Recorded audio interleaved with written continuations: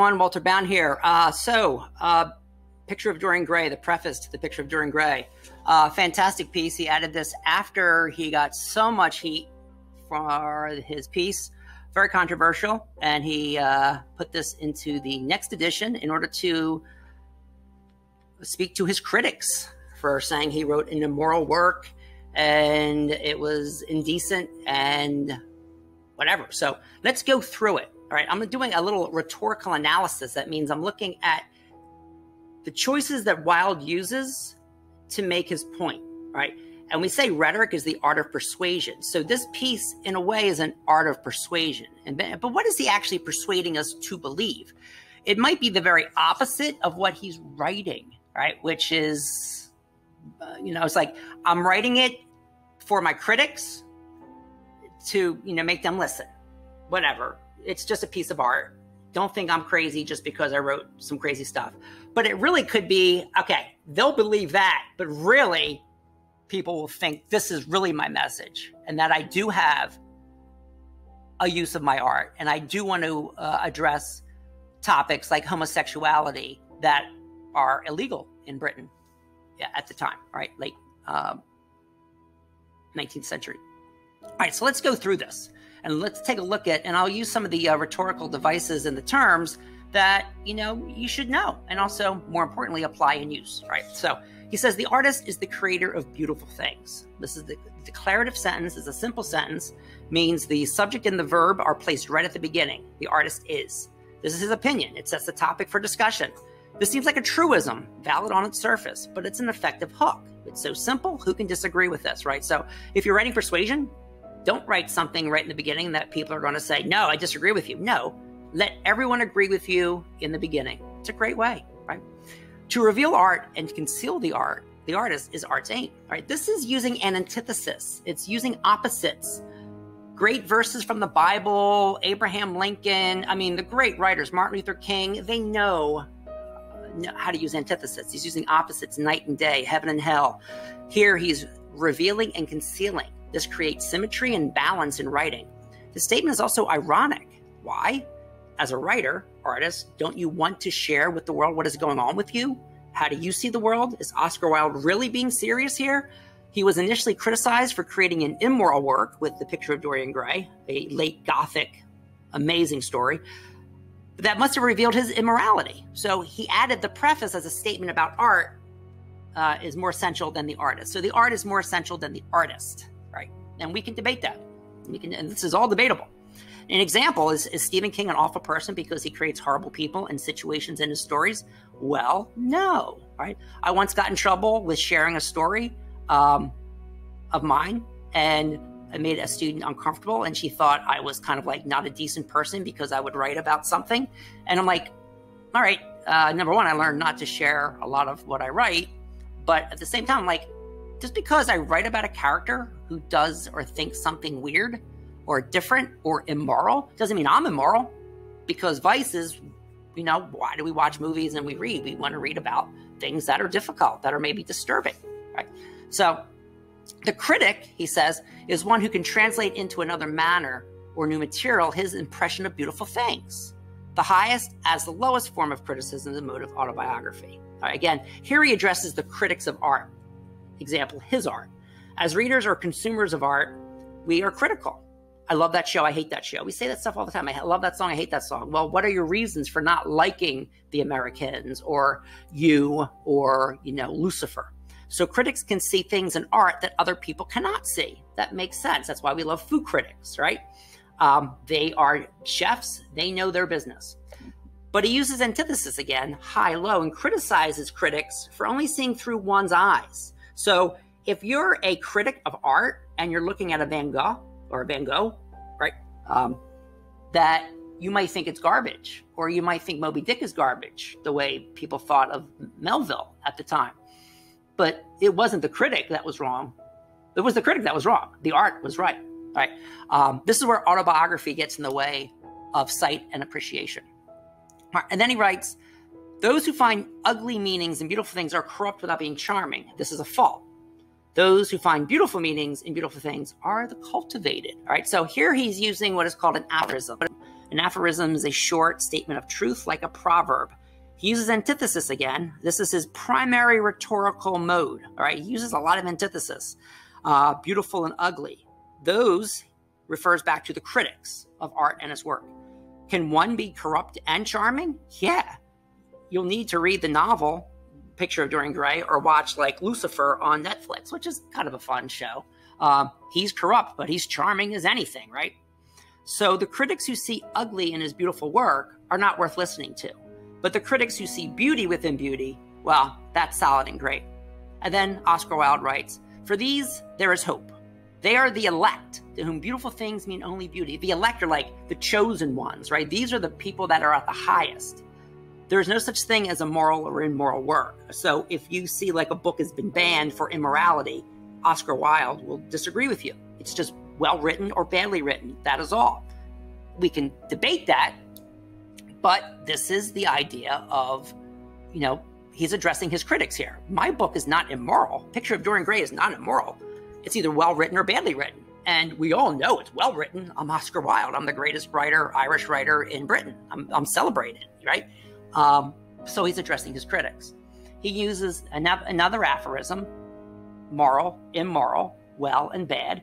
Critics thought his novel was immoral because so many people do immoral things, right? That you have to read the book to see what they do. But since it was so well written and beautiful, it should stand as beauty. All right. This might also cause you confusion. The 19th century dislike of realism is the rage of Caliban seeing his face in the mirror, in the glass. The 19th dislike of romanticism. So again, we have antithesis, realism, romanticism. We have apostrophe. We have anaphora with the 19th century using the same rhetorical structure at the beginning and using epistrophe at the end by using glass. All right. Again, this is getting a little sophisticated, but it's really well balanced, right?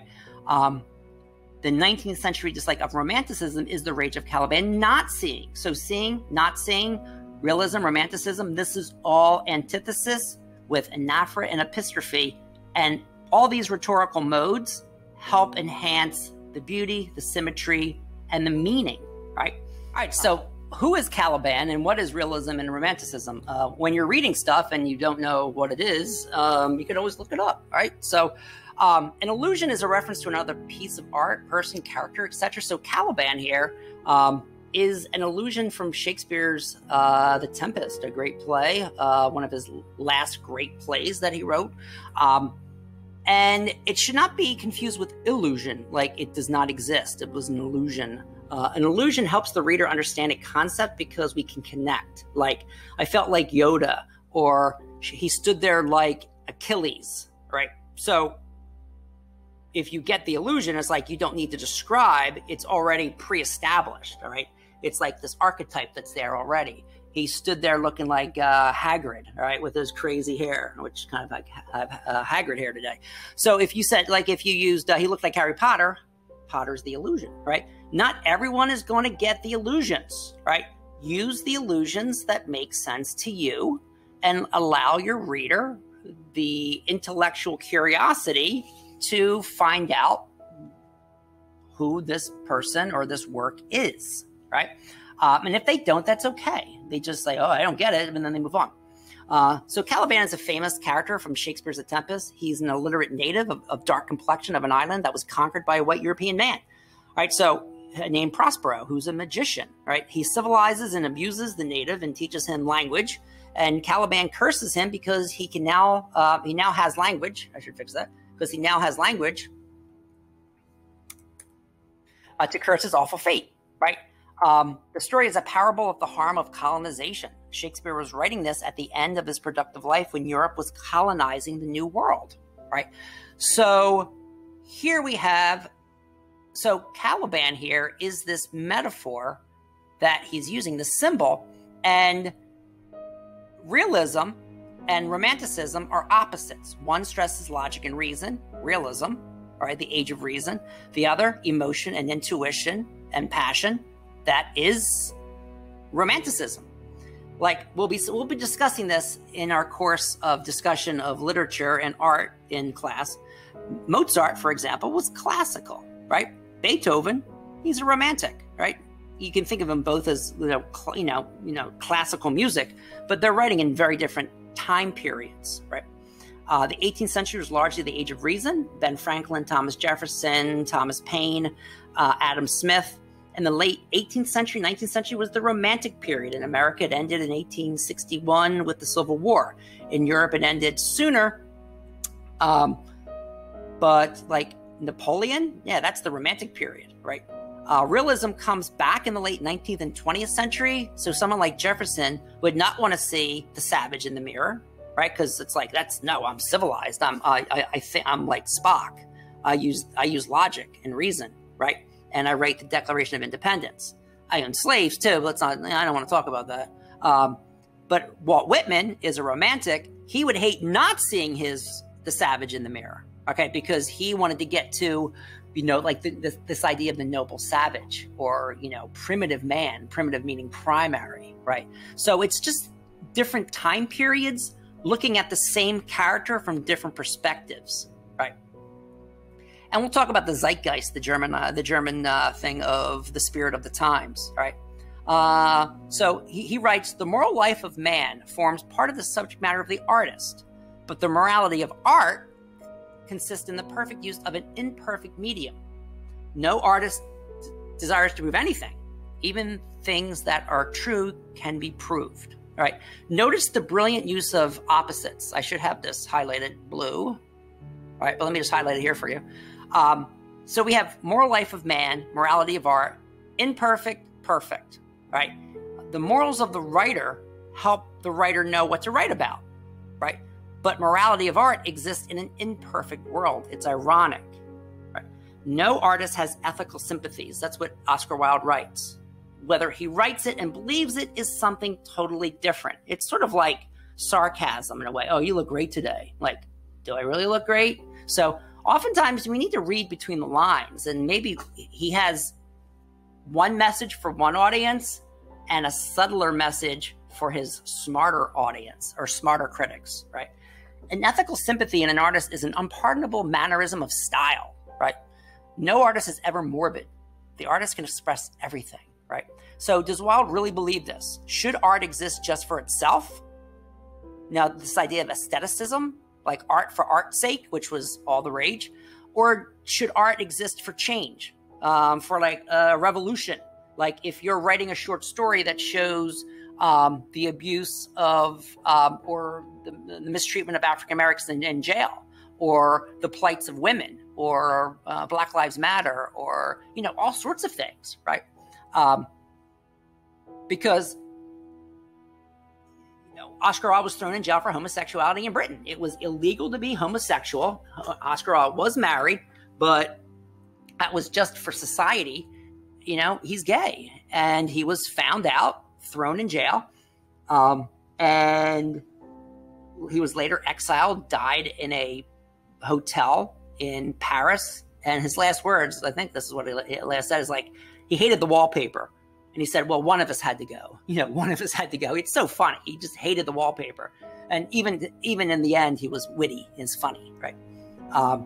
So a work that shows men loving other men, which is what Picture of Dorian Gray shows, we don't, it's largely platonic. I mean, like they're just really, really close friends, but maybe it's a little bit more than that. So maybe Picture of Dorian Gray actually does serve a purpose other than just being beautiful, right? So it's something we can debate, all right? And this is where the waters get tricky. Sometimes the moral of the story gets in the way of the story. It's too obvious, right? And that's what he's criticizing here. The word morbid means characterized by or appealing to an abnormal or unhealthy interest in disturbing and unpleasant subjects. Like if you always want to talk about death, or like you're emo, I'm like, he's so morbid. That Morrissey is so morbid. The Cure, they're so morbid. I'm really dating myself with those bands, but Poe isn't morbid just because he writes about unpleasant things, right? Wilde says that the writer can write about anything and still make it beautiful as art, right? So again, this is Oscar Wilde's opinion, but really what is his opinion and what is his objective? There's the implicit and there's the implied, and all these kind of like, there's this surface and then there's the underneath surface. There's the obvious and then there's the not so obvious. This is where reading gets tricky, right? He says thoughts and language are instruments to an art. Vice and virtue are artists' materials for an art. This is antithesis. Also epistrophe, using the word art at the end of each sentence. It creates balance and enhances the point. He does this so frequently, right? Why do we crave horror movies and love films like Pulp Fiction? It's disturbing, but why do we watch it, right? Artists use vice and virtue as materials, grist for their mill, right? From the point of view of form, he writes, the type of all arts is the art of the musician. From the point of view of feeling, the actor's craft is the type. All art is at once surface and symbol. Those who go beneath the surface do so at their peril. I love that. I love that line. It's one of my favorite lines. Readers can read a story and understand the story, the plot. So oftentimes you might read a book, read a novel. The teacher gives you a test. You understand the plot. You understand the characters. You know what happens. You get 100, but you really don't know what the story is really about because you didn't go beneath the surface. All right. Like Moby Dick is, hunting God, all right, and a blasphemer, Ahab, right? Hagrid is the wild man archetype who helps the young boy achieve manhood, Harry Potter. My job as a teacher is to get you to understand the deeper depths, the meaning. But Wilde warns us about those depths. You may not like what you see down there, right? When Harry Potter has to go into the thought thing and he puts his memory in there and he sees dark stuff and he has to go face ultimate darkness, facing Voldemort. Yeah, that's some scary stuff. It's really scary that he realizes what appeals to Voldemort so much, the power, the corruption, and just like Luke Skywalker and Darth Vader, right? This is just, but we have to recognize this, because if we don't, it could actually hurt us, or we become evil if we don't understand the darker depths of our lives and human lives. And then he says, those who read the symbol do so at their peril. It is the spectator and not life that art really mirrors. So this is ironic. We think of art revealing life, right? Like still life. Is it still life? Is it like still not moving? Or is it life? It's like still life, right? It's like it's still living, even though it might be dead or something. So it's this double meaning of things. The viewer of the play, it's the reader, the viewer, the listener to music that art really mirrors. And Wilde flips this idea, right? Diversity of opinion about a work of art shows that the work is new, complex, and vital, Wilde writes. When critics disagree, the artist is in accord with himself. We can forgive a man for making a useful thing as long as he doesn't admire it, right? A bit of irony there, and it's a bit of witty. It's witty. The only excuse for making a useless thing is that one admires it intensely. So why is so much written about the Bible, the Torah, Shakespeare, The Great Gatsby? So many articles, essays, films, denominations. Why do we have Lutherans and Presbyterians and Roman Catholics and Greek Orthodox? It's because it's so much symbolism, and we have different interpretations of that symbolism. Van Gogh, Melville, Fitzgerald, great artists were oftentimes ignored in their lifetime. Melville said, I wrote a book for an audience that doesn't really exist yet. Right, Moby Dick. Eventually, the world caught up with him in the 20th century, and he became like, the very famous Herman Melville, Moby Dick. But sometimes these artists are ahead of their times, like Oscar Wilde, being gay in Britain. He hopefully would fit in very well in America, in parts of America, and he could be married, and no one's going to throw him in jail, right? But we had to catch up to him, right? We had to catch up to him. Right? I think we still have to catch up to a lot of these writers who were so ahead of their time, right? And sometimes we admire things too much, useful things too much, like a smartphone. Oh, the smartphone is going to save my life. It's so vital. It may not actually be all that vital. It's useful, but is it going to make you any happier, right? And then he says, all art is quite useless. Now, we can really debate this. Again, does he really mean this? I think he's being provocative here. He's being a flamethrower. But will it cure cancer? Will it help you sleep? Will it heat up my food? Okay, not foot. Will it heat up my food more quickly? Is it okay that art is useless? Is it just beauty that is okay? I'm not sure that Wilde really means this. It's really open for debate. So, again, understanding the motivations of an artist. Sometimes we need to distrust what they say, or not just distrust, but maybe there's the real meaning beneath what they're actually writing. Right. So hopefully this helped understand the preface to The Picture of Dorian Gray. I would advise you to read it if you can. Listen to it on Audible. There's a great version of it. I forget the reader of it, but he's very famous, and it's really, really good. Take care, everyone. Bye-bye.